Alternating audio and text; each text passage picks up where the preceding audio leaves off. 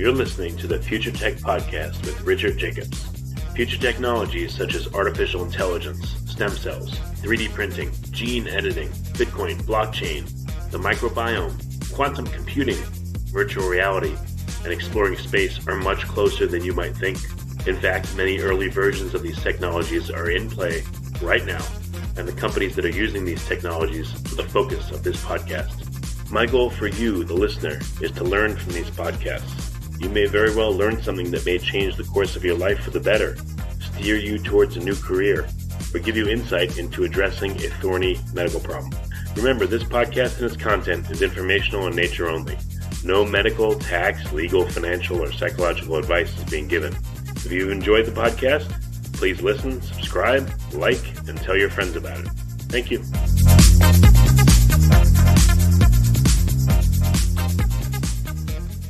Hello, this is Richard Jacobs with the Future Tech and Future Tech Health podcast. And I have Peter Sullivan. He's the founder and CEO of Clear Light Ventures Incorporated, as well as an environmental health funder who focuses on toxins and wireless safety. And he spent the last 15 years recovering his two sons from autism and sensory issues.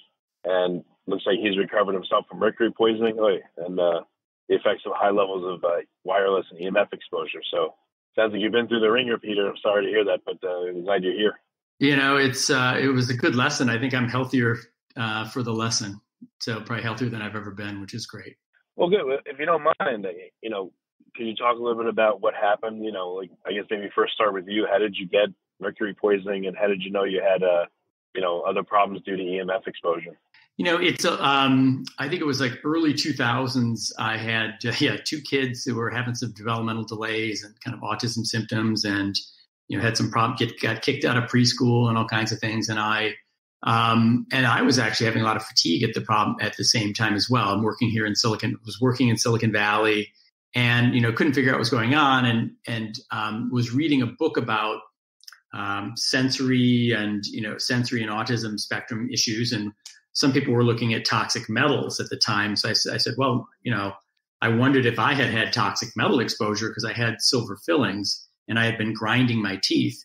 So ironically, I went into the best doctor at Stanford, and the doctor said, oh no, there's no mercury in those anymore, and didn't even want to test me. And a couple of weeks later, I was just kind of confused. I didn't know what to do. And I was getting some supplements at Trader Joe's at the grocery store out here. And the checkout person said, well, what's going on with you? And I said, well, I think I might have mercury poisoning, but and she says, well, you need to go talk to this doctor on El Camino right here. She knew the local environmental health doctor, and I didn't at the time. So, I got checked, and I had high levels of mercury. And finally, I could talk about a lot of things like, yeast overgrowth or mercury and things that people weren't talking about at the time, which are actually pretty conventional and widely discussed now. So, and my kids had issues too with metals. But it turns out that, it's not clear, what's cause and what's effect. I had, I was also getting a lot of exposure at the same time. So I jumped right in and detoxed from metals for a couple of years, and, pretty clean test on that, but I was still not doing well. And so I was trying to figure it out. I was, exercising, eating organic food and doing all kinds of healthy things, earthing, doing all the stuff that, all the cutting edge stuff that you could find, and, still feeling weak and not good. And finally got to the point where I could really start to feel some of these things. Like if I put a phone next to my head, I could feel it, and it didn't feel good, obviously. And this was really weird for me because I'm in Silicon Valley and I love personal technology. I had all the gadgets way before everybody else. I had wearables in the 90s. I had a smartphone in 2001, right? Some of the cell phone designers are friends. So that it was a little bit of a cognitive dissonance. My body was telling me one thing and my brain was telling me another thing. And it took me a while to sort out what was correct. And it turned out my body was correct and not what I thought, which is I thought all this stuff had been safe and well tested, and that anybody who questioned it was, not scientifically oriented. I had, an opposite experience. So, I lost a lot of weight. I got down to 100. I'm 5'10". I got down to 131 pounds. So so it was a pretty, and again, so not just one thing. And it's, I think what you'd call it now, environmental illness. So I had some chemical exposures. I was a Navy pilot. I had a little post-Navy post-traumatic stress that kind of slowed down my detox. Exposures in the work environment in Silicon Valley, but also from an Air Force base that had a space radar right next to my work, and I was the closest building. So it took me a while to sort that all out. I also had an infected root canal, right? So there's a bit of a pileup, and this happens in chronic disease or environmental illness a lot. By the time you notice the symptoms, it's usually not one thing. It's usually multiple things. And I think that's one of my mistakes for years of troubleshooting computers. Usually there's one problem and you see the effect immediately, but the human body is so resilient that you usually don't see it right away. So it's taken me a while to kind of peel back all these layers and get back to a pretty good level of health. But that's basically how I got in it. And my kids have done really well. We've avoided toxins, and we've really lowered the wireless levels. And the kids have gone from being delayed environmentally to catching up, and then actually now really kicking butt and, taking AP classes, and they got into Cal Berkeley, and one just finished a master's there, and they're just really doing well. They're both triathletes. They're both on the triathlete team there. Wow. No, it's been quite a reversal. And what I've realized, it's not just for health, but these are kind of key things to manage just for human performance in general. They dramatically impact the exposures dramatically impact sleep, which of course is fundamental to mental health and your intelligence, social intelligence. Let's focus in because there's a lot here, So there is a lot. So tell me what you want to focus on. Well, I've spoken to many people about nutrition. There's tons of nutritional info out there. So what's a bit different and unique that I wanted to talk to you about is EMF, electromagnetic frequency radiation from devices, from things in our home, et cetera. Yeah. That I haven't spoken to many people about. So what have you learned there? What's the typical exposure someone's getting at home or at work or driving around, and what can they do about it, and what how does it affect them? That's what I'd like to talk about. Sure, exactly. So wireless radiation has been rising dramatically, and we've had this natural background radiation from the Big Bang at minuscule levels, but it's all very analog and natural. So if you translate it into the domain, you translate it into an audio domain, it would sound kind of like white noise. But the signals that are man-made are kind of pulsed square waves, and they sound harsher. Matter of fact, I'm going to turn a meter on for a second, and you'll hear some. Let's see how much we hear in the background here. Okay. Here's a little bit. You hear a little ticking. So I'm going to turn my phone. I'm going to take my phone out of airplane mode. Okay, you hear that? Mm-hmm. Yep.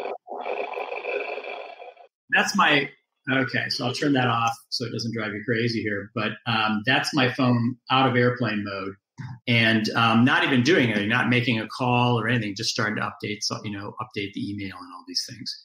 So that's with a regular cellular signal on and a Bluetooth on. How did you hear that sound? What instrument did you use to hear that signal? So the instrument I used is called the EM Fields Acoustometer. It's called a model AM10. It's about a little less than $400. I think it's made in England. And it's a great demo program because it's got lights on it that light up in different, green, yellow, red. And it helps people have this experience of what it helps them hear, makes the invisible visible for people. Right. Yeah.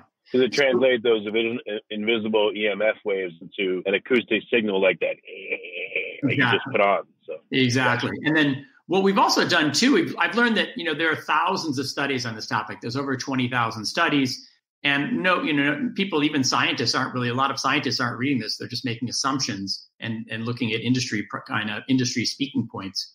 And so what I found that one of the best ways to give people this experience or teach people about this is, the acoustometer is one way. You turn that on, and that translates wireless signals. But then we've done at several conferences. We have a 10 by 10 event tent that's got shielding material over it. It's like silver fabric, and it's grounded. And so you go inside that tent, and we find about 95% of people who go inside the tent have a felt experience. They feel different inside. And the most common thing that they tell us, they feel calmer. Really? Yeah, no, exactly. I thought it was going to be a smaller amount of people. I thought they say that maybe like 3% of people are electrosensitive like I was that can really start feeling these signals. But really, we found the opposite, that maybe it's like 3 to 5% of people who are unaware of, or, who can't feel this right now, or not really aware what's going on in their body. So that's been a really nice thing. And so the question is, what do you need to learn about this? So we've had all these man-made signals that just keep going up and up and up, and they're getting closer to our bodies. So we're now carrying smartphones. And I think one of the big tipping points, of course, was smartphones, which I had earlier than most people. The smartphones were not just on when you're making a call, but they're updating you're updating your email and all these apps and everything constantly in your pocket. And it turns out that, your phone's not even designed to be in your pocket or next to your body. It was tested at a certain distance from your body. And that's in your phone's warning. And your phone has like the legal warning inside the phone. On the Apple, it's like under general, I think it's a general about legal. There's an RF warning that says you have to keep it a certain distance from your body. And the Android phone is the same way.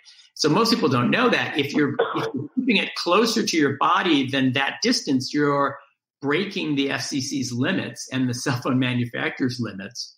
And even those limits even those thermal limits are not considered safe. There are many findings showing that there are health effects under those thermal limits. And one of them, which is a real concern for guys, is sperm damage, including DNA damage, which can be part of the autism epidemic. There are a lot of de novo or uninherited mutations that neither the mom or dad have that are given to the child. And so wireless radiation is one of the big suspects, whether it's cell phone in the pocket or laptop on the lap. Yeah, I've noticed just anecdotally, like when I hold my phone in a given hand for too long, my hand doesn't feel right. It's very hard to describe. It feels hot without being hot, and it doesn't feel good. And then if I switch hands, the hand feels better when I took the phone out of it. So as often as possible, I try to keep the phone not in my hand and just, a few feet away from me. But it's weird. It's hard to describe, but I definitely feel something. I've noticed. Exactly. And so if I talk to most people, I can find that they do have some sensation of this, but no one talks about it. It's really not an open topic of conversation, but I'm glad we're talking about it now. Some people feel it. I used to feel it kind of in the middle of my head. I would get a bit of a headache, but I've also had the same thing with my hand. My hand would feel kind of prickly. Yes. Yeah. Exactly. I feel kind of a prickly, definitely I've definitely had the cell phone in the pocket and your leg feels hot. I think most people have had that experience when their cell phone's getting hot, and that's from, the phone itself getting hot and some radiating your leg, literally. But again, it wasn't just like a normal heat though. It didn't feel like, oh, my leg's hot or my hand's hot. It feels tingly, like an unnatural, weird heat. Something's wrong with it. No, exactly. And so the way that there are many biological effects. The one that is most discussed is the calcium channel effect. So the nervous system, the calcium channels are on the outside of the cells, and they open and close based on voltages signaling.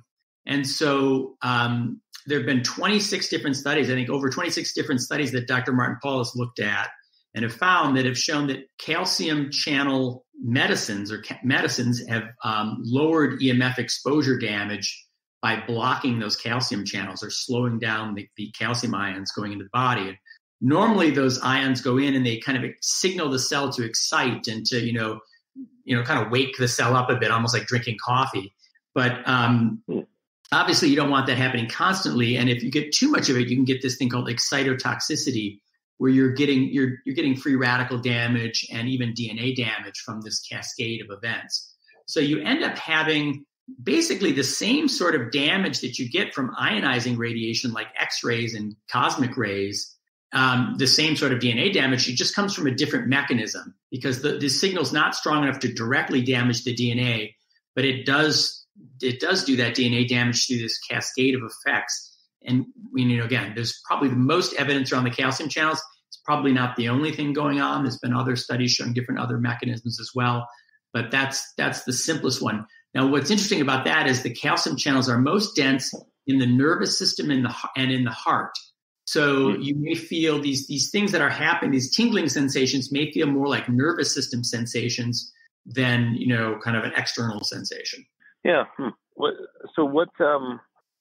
I don't know. I mean, I guess there's different levels of solving the problem. The most Right. extreme is have no smartphone or anything. But what are some low-level ways to, or easy ways to reduce your exposure? Where's like the Pareto? Should you go after the bedroom first because you're there 8 hours? What should you do? Yeah, you're exactly right. So in the long term, we need to, as a market, we need to require safe technology that doesn't interact with our nervous systems in a bad way. But until we're there, and we're working on that, my company's investing in different technologies that are different approaches to try to reduce exposure or to ideally eliminate all harm. So until then, the key element is to really protect your sleep. And so you really want to avoid some of these exposures at night. So there's some common exposures. The closest things to you will give you the most exposure. So if you've got a cell phone in your pocket or next to your bed at night and it's on, you can either turn it off or move it away. So my friend Wendy has this, she was listening to what I was talking about. She says, it's just off and away is the protocol. So you either turn it off or you use distance to lower the exposure. So every time you double the distance, the radiation, it goes out in this big circle. So it drops off pretty rapidly by distance. So every time you double the exposure, you drop the radiation by 75%. So if it's a foot away and you move it to 2 feet away, you keep dropping the exposure. So the California Department of Health wants you to do about an arm's length away, about 3 feet away from your sleeping environment. I would go even farther than that. I tell people not to have it on or in your room at night when you're sleeping. And it's a trick you can do is this may not be on all phones, but all I care about is the alarm. But I've learned on my phone, I can set the alarm, put it on airplane mode, and the alarm will still work. So that's what I do now. Is I put the alarm on, put it on airplane mode, put it on the desk 4 feet away, and then that's fine. I don't get bothered. Hopefully that works. Exactly. Now, one of the tricks that's happened unfortunately, now that there's Wi-Fi on airplanes, if you put in, it used to be that you'd put it in airplane mode and that would turn off all the radios. But now you have to be a little more careful and turn off Wi-Fi and Bluetooth as well. Otherwise, those will still be on in airplane mode. So that's another tip. So that's another tip. Now, there's a doctor out here who was working with autistic children, Dr. Toril Yelter, and she came up with a really brilliant protocol, a very simple, free protocol. And she said, just turn off your, obviously, if you have any cell phones or tablets in the bedroom, turn those off or move them away. But then she says, turn off your cordless phone base station. Well, first of all, if you have children and you have a baby monitor, turn off the baby monitor. And that's actually a really big exposure, especially for kids who are more sensitive as they're developing. So baby monitor off, or ideally don't even use it at all for kids. We don't have any safety data on that at all. And then the cordless phone base station, if you've got cordless phones still, a lot of people don't have landlines anymore, but if you have a landline and and you have cordless phones, the base station that has, the answering machine on it is like a cell tower. It's constantly emitting. So you want to turn off these constant emitters. So that can go off at night, like on a timer or something, or can replace with another landline or something if you need nighttime phone calls. And also your Wi-Fi, if you can turn your Wi-Fi off at night, either with software or with just a light timer or something, or a switch. So those are some tricks. You mean your router? Is that what you mean? Yeah, it gets complicated because some people want to use So you can turn that off at night. Some people have the router, the Wi-Fi, and everything all kind of put together and that makes it more complicated and especially if you've got your phone on a cable modem and all that. So I've really separated those things. I have a special Wi-Fi that I use, although most of the time I really use hardwired Ethernet connections now. And for rare, why not create a device that acts as somehow a kill switch for multiple instances of stuff in your home? Oh yeah, so that has been done. So there are multiple kill switches that building biologists will recommend. You can actually not only kill, they're just little remote switches that you can turn plugs powers on and off. And I use those. So I use those so that I'm so lazy. I don't want to, get close. I just flex a button. I don't want to crawl to the back of my AV closet to turn these things on and off. So I have little remote switches that we turn things on and off. And I actually use light timers. I have a timer that will they're used for holiday lights, and it'll say on, off, but it'll also say like 2 hours, 4 hours, 6 hours. So you can turn it on for 2 hours. Let's say if you want to use your Wi-Fi for 2 hours or 4 hours, you turn it on, then it'll automatically go off. So you don't have to forget. You don't forget to do it at night. So that's one trick. If you keep a pretty regular schedule, you can use little light timers to do that as well, to turn the power on and off. If you keep a regular schedule, some of the Wi-Fi units and routers will have schedules to turn things on and off in the software. So that's even freer and cheaper. But it requires that you keep a regular schedule, like, off at 11 and on at 7 or something, which, some people don't keep those schedules. But so there's different choices for different people for turning these things on and off. So that's what Dr. Yelter has been recommending, and she's seen some pretty dramatic improvements. Some people will see an immediate change in their sleep patterns on the first night. Other people will see just kind of more gradual improvements. But we've seen some pretty rapid improvements we've had one child who was a nonverbal autistic child who, after 3 days of this program, spoke a full sentence. Wow. Just turning this stuff off at night. And, I've had, I don't know how many people have tried this protocol now, but I'm hearing it come back to me now. People are saying, hey, you should do this. I'm like, oh, geez, yeah, we were one of the first people talking about that. So that's really good news. That means we can move on to other things. So turning those things off, but I'm starting to create a list and doing even more detailed things. And it's not just the wireless. Like frequently we have other magnetic field exposures and electric field exposures. The wireless signals have definitely been going up the most, but there are 4 things that you really want to measure that when you're measuring EMFs and when you're starting to deal with this.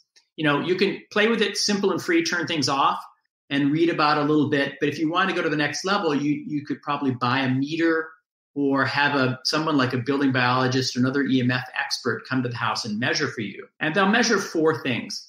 They'll measure the pulsed man-made wireless exposures that we just talked about. They'll measure magnetic fields, electric fields, and dirty electricity. Those are kind of the primary things that they'll measure.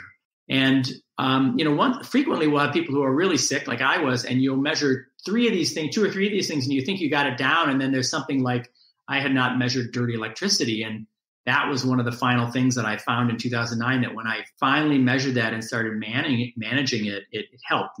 And dirty electricity is basically these little microsurges on your normal sine wave AC power. And there's a book by Sam Milham about dirty electricity. And there are some pretty serious health effects of these frequencies that are above, they're not the normal 60 hertz that our power in the US is.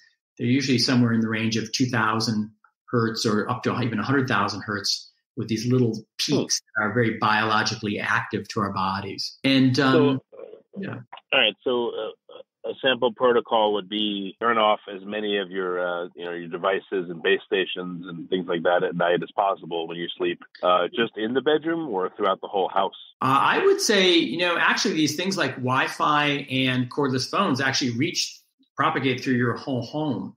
So you can lower the exposures by having them as far from your bedroom environment or far from your office as possible.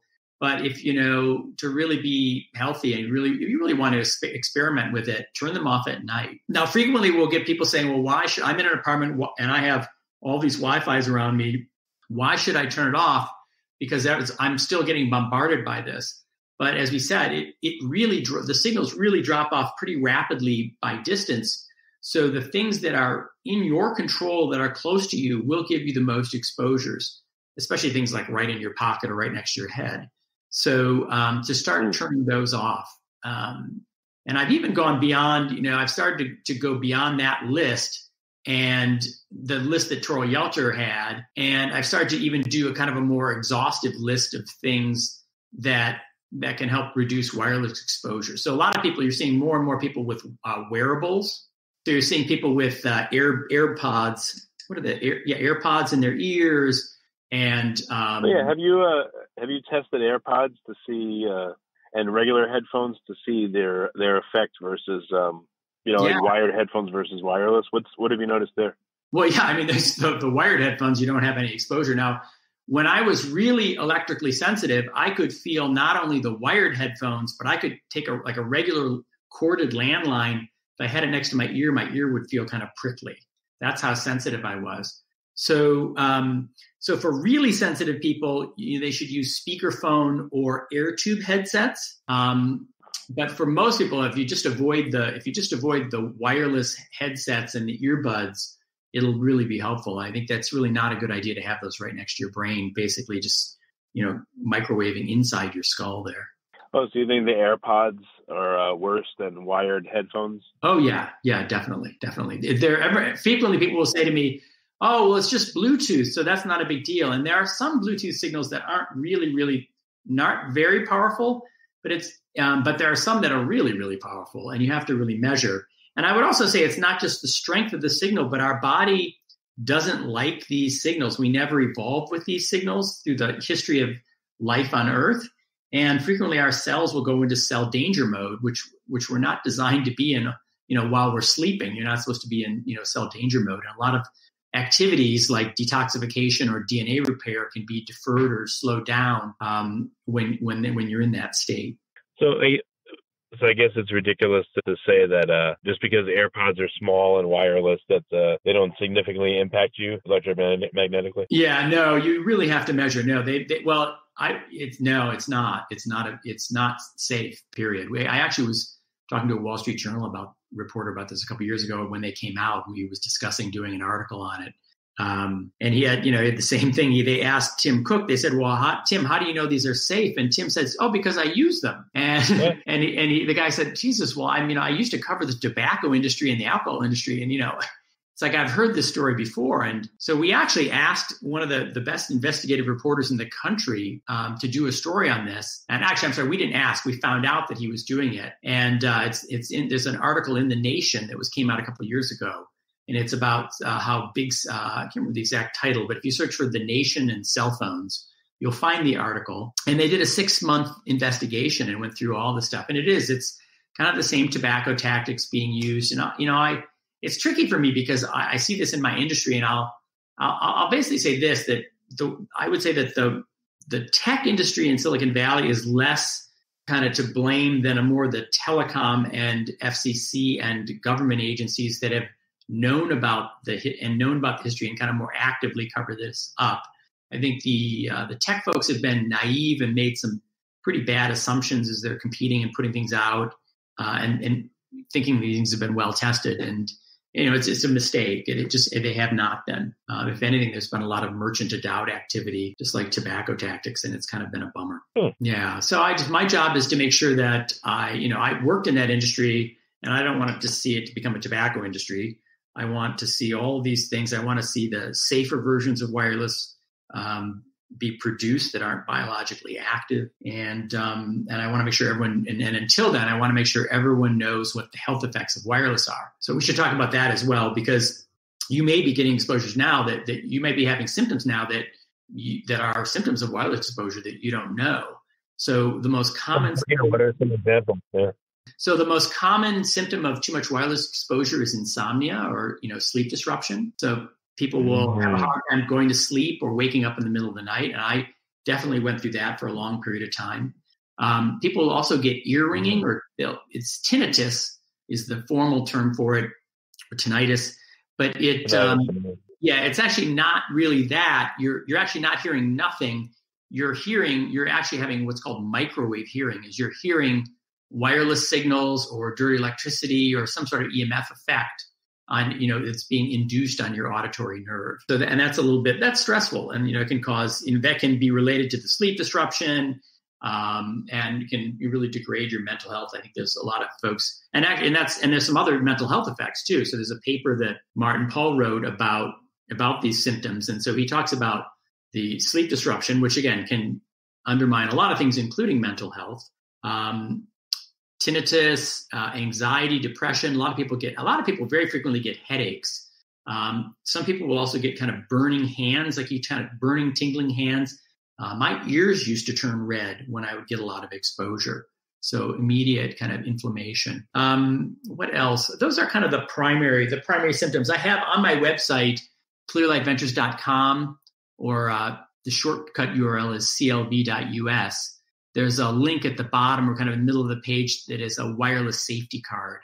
And it gives some examples. It gives the symptoms, some of the common symptoms that we just talked about. It'll give you a couple, like I think 5 or 6 different notations of some of the science, even though there's thousands of these. Just want to pick out some articles to show that there's some credibility. And then some tips on the front of the card for things to do for common exposures. So, we talk about what to do for your baby monitor, your Wi-Fi, your cordless phone, your laptop, your iPad, even smart meters. A lot of people are getting smart meters. They don't realize that though it has a wireless component.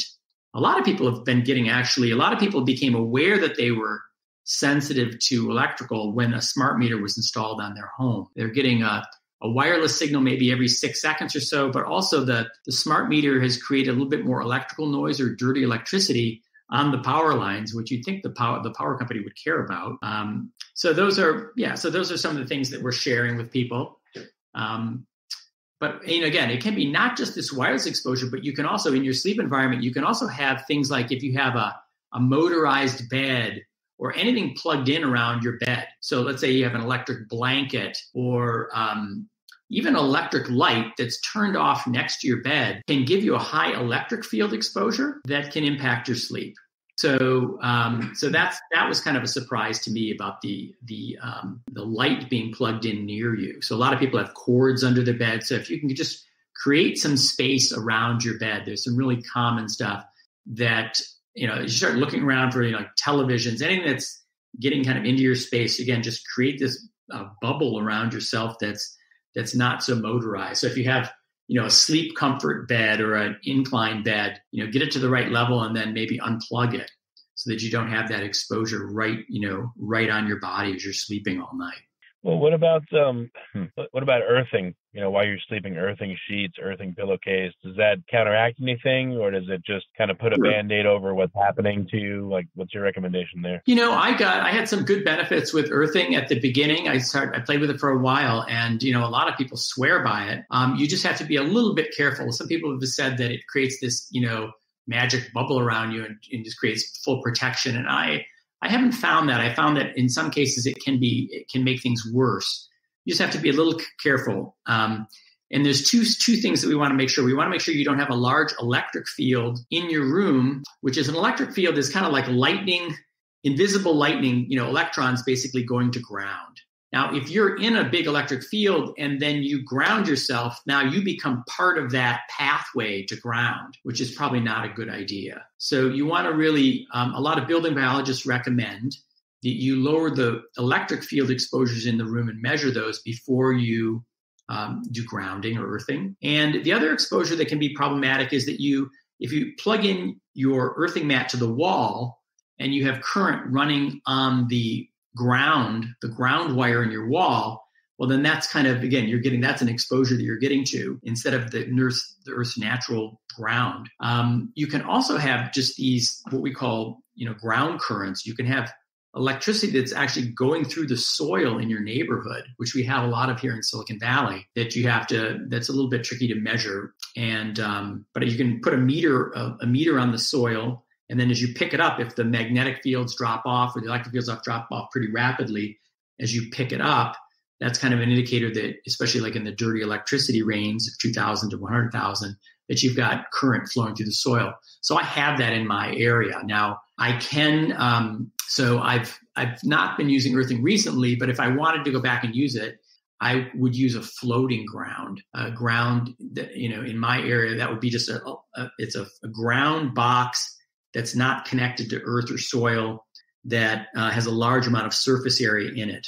And the maker that I like for that is Alan Maher Designs. He's an audiophile who's audiophile guy. He's been a grounding expert for decades.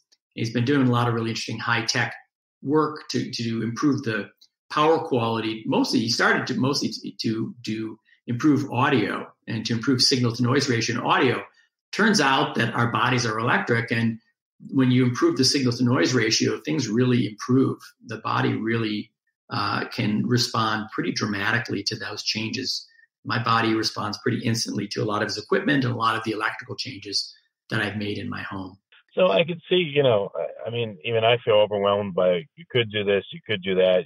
How do you even can people get a simple device to even start measuring, which would probably embolden them to say, oh, wow, this seems to be the biggest problem in my home or my exposure? Is the first best way to see things for yourself or test for yourself. You're right. No, you're right. This is, my job when I was in Silicon Valley here at the end time last, 10 years, I was a software designer. My job was to make software easier for people. And so it turns out this field is tremendously complicated. There's a lot of terminology issues. There's, a lot of, differences of opinions and so forth. So to make it easy for people, we also want to lower the cost down and everything. So start with the free things that we talked about, unplugging things and moving them away. And then if you want a meter, we're starting to recommend some meters on my website, clearlightventures.com. There is an EMF meter section. There is another meter that I haven't added on there yet that's good too, called the tri-field meter. So we're recommending the acoustimeter, the cornet meter that measures wireless radiation, magnetic fields, and electric fields. We have a gigahertz meter that measures some fields. We don't right now have a great low-end meter that measures all four things that you want. So you might start with just one meter, or you might have to start with 2 meters and just play around with what you want to focus on, but definitely make sure you're measuring all the factors. And again, if this is way too overwhelming, you can also find a building biologist. So search for building biologists, and there's on their webpage, it says find an expert. You can look in your area and see if there's an expert who's trained in EMF exposure mitigation. Can you restate the 4 things that you want to look for? You want to look for magnetic fields, electric fields, wireless radiation, and dirty electricity. Now, there is a simple book that we've been recommending to a lot of parents. It's called the Non-Tinfoil Hat Guide to EMF. A lot of the really technical people say, "Oh, it's too simplified and whatever, and it's inaccurate." But it's written to the appropriate level for the right audience, and so that's a nice way to lean into it. At some point, I will try to do an even shorter little booklet that people can use. And I have videos. I actually have a ton of videos on YouTube as well. So if you look on YouTube for Peter Sullivan EMF, you can find some of my work. And we have also we have a Facebook group mostly for autism or adults with electrosensitivity. But the Facebook group is called Autism and EMF, and we discuss some of these more complex practices, and we debate some of these issues that that are controversial to some people or complex. And so if things get sticky, that there's kind of a little bit of a Q&A there. Okay. And then, we talked about in-home, there's a lot of ways to improve there. Out of the home, is there much that can be done, or are you kind of at the mercy of the environment and, the outside? I would say start with, people get overwhelmed by this scenario. So I say start with what you can control. So what's in your home, especially the sleep environment, then move out to your office. If you spend a lot of time in the car, I do have a video on cars, a lot of exposures and Bluetooth in the car. You can be getting just hammered by a lot of Bluetooth exposures in the car. Some cars have Wi-Fi now, LTE, all these other things. Turn off as much as you can turn off. Ask the manufacturers to allow you to turn them off, and and start to measure these exposures. So that's step one. And just be a little bit aware. Look around you and just make sure you're not working excessively near cell tower sites and near Wi-Fi here and there. So, if you're becoming sensitive and you start to feel it, what happens is usually people become sensitive, they start to feel it, and they look around and they go, "Oh, look, I didn't realize there was a cell tower behind this building," and then they just know, and they try to lower their exposures, and just by moving away from it. Some people have played around with shielded clothing if they're getting a lot of headaches or whatever. That's a little bit more extreme, but some people need to go to that level. Other people, I found that if I really managed my body's inflammation, that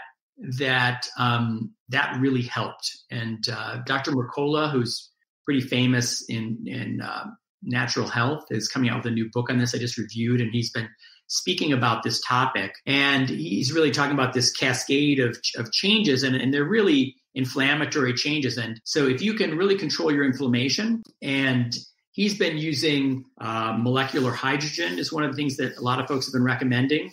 And so there's molecular hydrogen tablets and generators. I've done really well with actually cryotherapy. So lowering inflammation with cryogenic chambers where you go in for 3 minutes, and a lot of athletes have been using those for inflammation. And I find when my body's inflammation is really down, that really helps. And that's what some of the doctors have been recommending as well. And if you have other, like I had a chronic root canal, that seemed to be a problem as well. So if you have metal fillings, especially if they're mercury fillings, that can be problematic. You might want to have those safely removed. And look at other things to build up your health and resilience. So I would say it's really, you'll see right now, a lot of things that are trending in society. Health trends are all about reducing inflammation. So they're, avoiding sugar and carbs and things like that. And so if you really reduce inflammation, that's one of the tricks to help your body manage what's going on. So if your body can keep up with what's going on, then it's all good. Dr. Mercola has also been playing around with himself and recommending things that boost NAD+. And what he's been outlining is that every time the DNA is damaged, it needs about, I think it's 150 or 100 to 250 or 100 to 200 NAD plus molecules. You'll have to look at his talks to see all the details. But so it's basically a drain on NAD molecules. If you look in anti-aging, these are basically like ATP. These are foundational batteries of your body. So these exposures are really causing damage that's draining your body's battery. And I think that's likely related to a lot of the fatigue and everything that's going on, which is, again, one of the other symptoms. So if you're not sleeping well, if you're feeling a lot of fatigue, you're getting a lot of headache, start reducing these exposures as much as possible, as much as you can control. And then start, following some of these diets and so forth that can boost up inflammation and control inflammation to kind of calm things down. A lot of electrically sensitive people have also done really well boosting up their mineral content, especially magnesium and potassium. Magnesium is a natural calcium channel blocker and will really kind of calm down those calcium channels to lower your exposure. Okay. Well, very good. A lot of things to look into. And one last thing to bring up, there's going to be people that say, "Oh, that's ridiculous," or I know it's a negative thing, but what are some of the strongest negative responses you've gotten, and what have you had to say in return? Maybe just one or two, just to put it out there. Yeah. So I've had people say, "Well, no, it's impossible," that you're not being science-based and so forth, and they usually are unfortunately following an industry talking point, and it's really well crafted actually, and it's crafted for science-minded people, and it basically says that non-ionizing radiation is not strong enough to break up DNA, so therefore it can't cause harm. Okay, and that's true in the material world. So non-ionizing radiation is not going to cause it's not going to cause paint to fade because it's not strong enough to oxidize things like ionizing radiation or even UV sunlight. But it does turn out that it does through this mechanism. If you actually do a common assay or a DNA testing to look at DNA damage, you'll find that non-ionizing radiation actually does cause DNA damage in the common assay. And the National Institute of Health just did a $25 million study on 2G, the second generation of wireless, and found clear evidence that there were not only higher risks of some forms of cancer, but that there was clear evidence of DNA damage. And there are dozens of studies showing sperm damage, including DNA damage. So the science is there. Most people don't want to look at it. Unfortunately, it's kind of tricky because a lot of the media outlets haven't gone deep enough on this, and they're basically just using a lot of industry talking points that appear to be very credible and well crafted, but they're actually just the same sort of BS. They're merchant of doubt tactics. And I had the ability to study some of these tactics when I was at Stanford. I took a class in persuasive technology that was about influencing people, and then I realized a lot of these tactics are used to influence people, that people really can be, including scientists, can be easily manipulated by some tactics, like just saying that, DNA cannot damage and therefore it's safe. That's not a complete proof of safety. That's one step. Saying that there cannot be damage from DNA damage from non-ionizing radiation is, first of all, it's factually incorrect because when you test it, it actually does do damage biologically. But it's only one step in a proof. It's like saying, if I wear my seatbelt, I can't fly out of my car, so I can't die in a car crash. There's a lot of ways. There's a lot of different ways to be harmed, and you have to really do all these tests to make sure things are really actually safe. So, okay. Yeah. Well, very good. So what's the best way for folks to begin the journey? You mentioned, I forget the name, it has to do with Without a Tinfoil Hat. There was a book. If you could re-mention some of the resources for people that are concerned to get help for themselves, what are they? Sure. So, it was the Non-Tinfoil Hat Guide to EMFs, was like a simple basic guide, kind of like a for dummies guide, but not for dummies.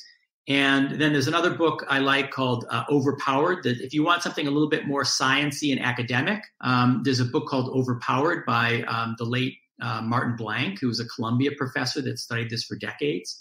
That's a great resource. There are books by George Carlo, who did wireless safety testing for the industry in the mid-90s. I'm forgetting the name of his book. Deborah Davis, who has been an environmental health advocate and scientist, has written a book on this topic as well. She has a group called the Environmental Health Trust. If you have children, there's a project called the Baby Safe Project. The Environmental Working Group has been doing work in this area. What else? Those are some good starting resources. That should get you starting. And my website, clearlightventures.com, I'm trying to point to some of those resources. And again, the Autism and EMF Facebook group, some of these resources are discussed and people debate, what's the best book for this and so forth. And so if you have questions, post them to the Facebook group is a good group. I'm having a hard time keeping up with individual questions that people are emailing in at this point. So I'm trying to do more. And my YouTube videos are a starting point as well. And those should link to other videos that discuss this topic as well. Oh, and also, and there's one more conference I'll mention, that there's the first EMF conference is going on. The first medical conference where there's like continuing medical credits is in September in Aptos, California, out here. Oh, it's going on when? It's in September. I think it's in the middle of September, early to mid-September. I think it's called like EMF Conference, or I think it's called EMF Conference 2019. And it's in Aptos, California. So that's great for to educating. If you're a doctor and you want to get up on this topic, that should be a good source of, education. Yeah. Okay. Excellent. This is, like I said, a lot of resources, great knowledge. I appreciate you coming. Thank you so much, Richard.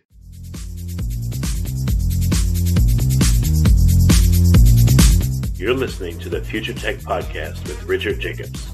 Future technologies such as artificial intelligence, stem cells, 3D printing, gene editing, Bitcoin, blockchain, the microbiome, quantum computing, virtual reality, and exploring space are much closer than you might think. In fact, many early versions of these technologies are in play right now, and the companies that are using these technologies are the focus of this podcast. My goal for you, the listener, is to learn from these podcasts. You may very well learn something that may change the course of your life for the better, steer you towards a new career, or give you insight into addressing a thorny medical problem. Remember, this podcast and its content is informational in nature only. No medical, tax, legal, financial, or psychological advice is being given. If you've enjoyed the podcast, please listen, subscribe, like, and tell your friends about it. Thank you.